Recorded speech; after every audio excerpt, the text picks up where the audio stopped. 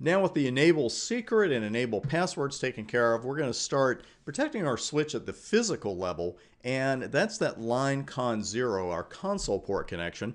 And before we start configuring the password, I want to show you what that actually looks like.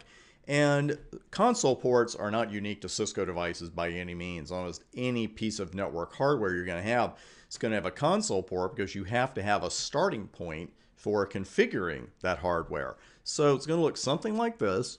And usually on a Cisco device, it's off by itself on the back. It's not next to other ports like you see here with this one, which is next to an internal port.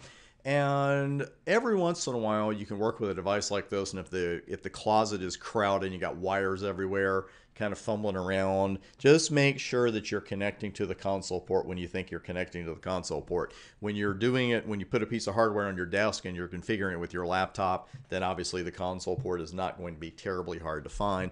But whatever device you're working on, Cisco or otherwise, it's going to look a lot like that. Now let's go back to our configuration. We're on the console line.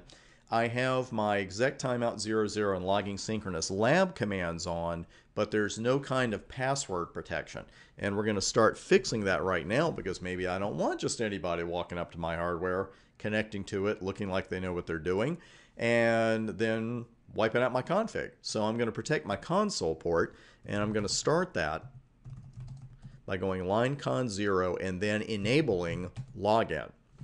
Now I'm going to use a highly technical term here. This message freaks people out. Okay? Login disabled, because that's all they say. Oh no, what did I do to the login? I disabled it. No, you didn't disable it. You disabled it until password is set, which makes perfect sense. So now when you see it the next time, you will not be freaked out. All you have to do now is set the password. And I call this a one-size-fits-all password, or a single or all users password, because that's what we're doing here. We're just putting a password on the port. Better than nothing. Maybe there are better options. Let's get this up and running first, though. And you put password, and I'm just going to go with basketball in all lowercase. And that's it. So let me do a logout. And I get the same message I got earlier. Press return to get started. User access verification. We didn't see that last time. Now I'm getting asked for a password. Which password should I enter? I know you know this, but which password should I enter? That's a good test question. That's a good practice exam question too. Here's your config. Here's what you're trying to do. Which of these passwords are you going to enter? And the key here, of course, is user access verification. We haven't even gotten to enable mode yet. We are just trying to get into the console port.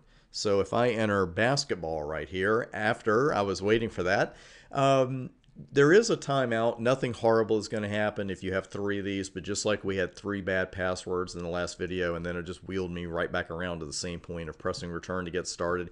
If you have 3 timeouts here, then it's just finally going to say, okay, we're going back around to where we were. It's not going to, lock the switch down or anything. And there we go. So I entered basketball, and again, this particular password did not appear. So when we typed the enable password or the enable secret in the last video, didn't appear. We typed the console port password in here, didn't appear. Now, if I want to get to work, I want to go into enable mode. And now I'm being asked for another password. Which password do I enter here? And let me ask you this. If you were looking only at the config of the switch and you didn't know what this was, would you know what to put in? Well, I entered CCNA, which was our enable secret. Enable secret always takes precedence, that is, over enable password of CSENT in this case. So CCNA was the right password to type. But that's really the key with that enable secret. Because if you were just given the config and you tried saying, oh, okay, well, what I need to get into enable mode is $1, lowercase t, uppercase Q, 9, uppercase E, you get the point. Obviously, that's not going to work. So you would not know just by looking at the config that the password here is CCNA.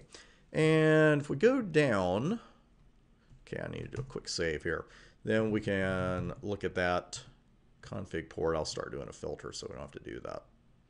And We've got exec timeout 00, there's logging synchronous, but also there's login and the password of basketball sitting there in clear text. So out of the 3 passwords that we've entered to this point, enable secret, enable password, and a login password on the console port, 2 out of the 3 are in clear text, in the config as clear text. Not something we really want in today's world.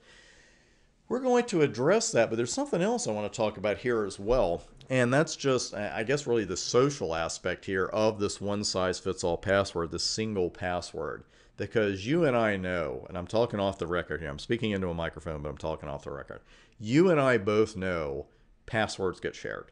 Yeah, I know, big secret. I hope you were sitting down. We know that happens. I've been in places that I worked a decade previously and passwords had not been changed since I was there. I am not kidding. Doesn't happen often these days, but it does happen. And the thing is, again, not only is a password sitting here in clear text, it's one password. There's no accountability here. There's no way for us to track users if they log in as Chris Bryant.